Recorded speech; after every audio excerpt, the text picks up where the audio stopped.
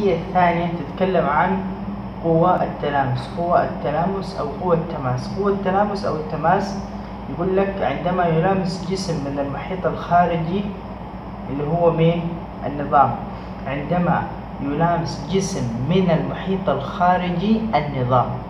طيب هذا عطر قزاز علبة محطوطة هنا، هذا اسمه النظام. طالما هو جالس لحاله اسمه النظام. يعني نقول لك يحدث أو تتولد قوة التلامس عندما يلمس شيء من المحيط الخارجي للنظام.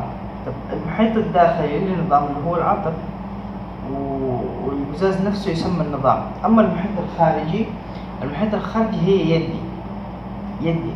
طالما يدي مسكت علبة القزاز هذا راح يتولد فيه قوة تلامس، راح يتولد فيه قوة تلامس. يعني قوة التلامس إنه الجسم محطوط في أمان الله، يجي شيء من برا أنا أو حتى السيارة هذه، يجي شيء يصدمه أو يجي أي شيء يحركه. طالما أنا جيت مسكته حركته، هذا يسمى إيش؟ المحيط الخارجي. يعني إنه النظام هذا وجيت أنا دفيته، أحدث له تغيير في النظام، شلته هنا حطيته هنا ووقفته نيمته، راح يكون يدي المحيط الخارجي المؤثر للنظام، وبكذا يكون تتولد قوة التلامس.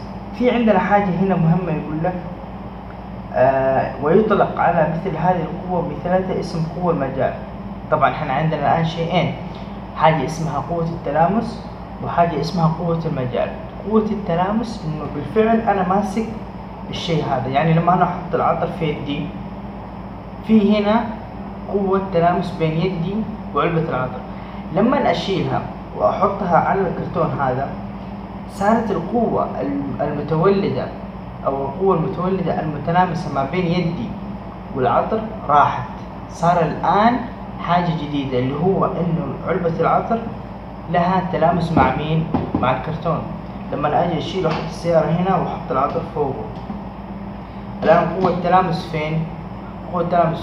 قوة التلامس ما بين العطر والسيارة والكرتون. العطر والسيارة والكرتون. بس إذا أحملنا الكرتون راح يكون إيش؟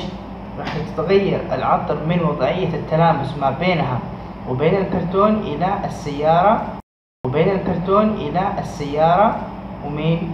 وعلبة القزاز. هذا اسمه قوة التلامس. أما قوة المجال، القوة المجال هي التي تؤثر على الأجسام سواء لمستها أو ما لمستها. كيف يعني؟ الآن علبة العطر القزاز هذا فيه له جاذبية صح؟ في شيء قاعد يجذبه، لو أسيبه يطيح، لو أسيبه يطيح، معناته في جاذبية، في قوة مجال قاعدة إيش؟ تجذبه. لما أجي أنا أحطه في يدي الآن، هل القزاز هذا له علاقة بالجاذبية الأرضية؟ تقول نعم له علاقة بالجاذبية الأرضية. أقول لك ليش؟ تقول لي لأنك لما ترفعه بيسقط على يدك، طالما سقط على يدك في جاذبية، وطالما في جاذبية تعتمد قوتها الجاذبية على كتلة الجسم، فبالتالي أنت أثبتت لي الآن إنه في جاذبية. طيب هل القزاز هذا في شيء بينه وبين الجاذبية الآن؟ هل هو محطوط زي كذا في الجاذبية؟ هل أنت شايف الجاذبية زي هذه، أو شايف الجاذبية في يدك كذا تشوفها زي يدي وهذا علبة العطر القزاز؟ حتقولي لا. هقول لك أجل، هي قوة اسمها المجال. قوة المجال هي راح تجذب الجسم سواء كان في جسم يفصل بينهم أو لا. طالما هو بينزل على الأرض خلاص، طالما هو ينزل باتجاه الأرض أنت حتقول طوالي إنه في قوة اسمها قوة المجال. فبالتالي علشان تثبت لي الآن إنه في قوة مجال وفي قوة تلامس، قوة التلامس إنه يدي بتلمس علبة القزاز، هذا اسمه قوة تلامس، يعني أنت تشوفها بالعين.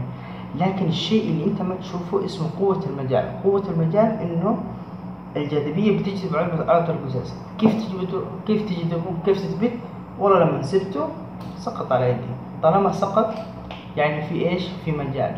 قوة المجال يقول لك مش لازم إنك أنت تشوفها، أو مش لازم إنها تخرج من يدك وتطير، لا، طالما اتسحب إلى باتجاه الأرض خلاص أنت كذا تقول إنه هذه قوة مجال. لكن التلامس إنه في جسمين قاعدين إيش؟ يلتصقوا مع بعض، هذه اسمها قوة تلامس، وهي الفرق ما بينها وما بين قوة مين؟ قوة المجال.